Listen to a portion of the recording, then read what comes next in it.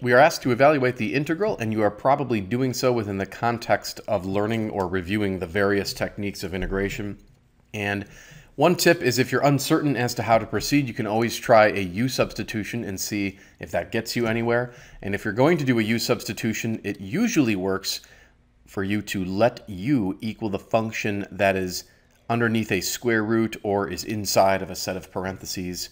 So we're going to give it a shot here by letting u equal 1 plus the natural log of x, and then that whole quantity is squared.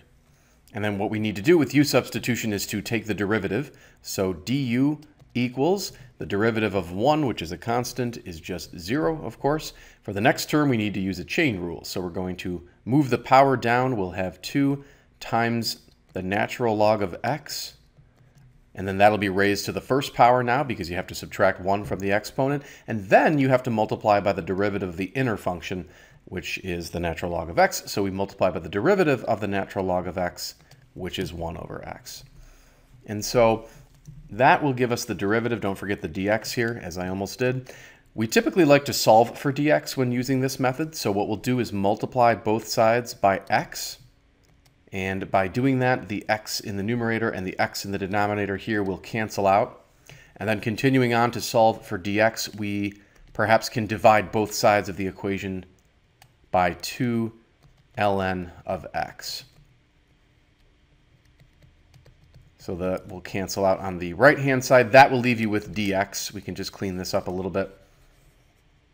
So there's your dx. And then what we're going to do is go back and attempt to make some substitutions here. So we'll end up with the integral of 15 natural log of x all divided by x, and then you're going to have the square root, and we had let u equal 1 plus the natural log of x squared, so that's just going to be a u.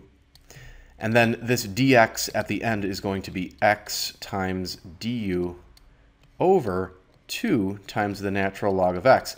This is going to work very nicely, in fact, because we look around and we see that the x's here will cancel out because you have 1 in the numerator, 1 in the denominator, and equally conveniently, the natural log of x is going to cancel out as well for the same reason. And then you'll be left with a constant of 15 over 2. Let's factor that constant out, so we'll have 15 over 2 times the integral, and then what's left, and be careful here, it's not the square root of u, it's 1 over the square root of u. Make sure you keep that square root of u in the denominator for the time being here.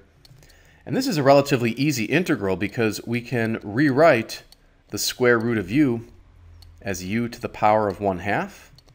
Furthermore, we can move the u to the 1/2 to the numerator. This gives us u to the negative 1/2, and then it's a basic power rule of integration. So we're going to add 1 to the exponent, will become u to the positive half, and then we'll divide that by the new exponent.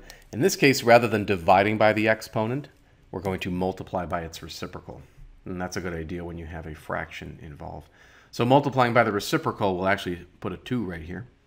And then don't forget that you are still multiplying by the constant that we had factored out, the 15/2.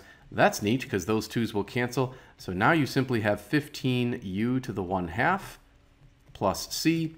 And then we go back and we remember what u equaled. It was this entire 1 plus the natural log of x squared.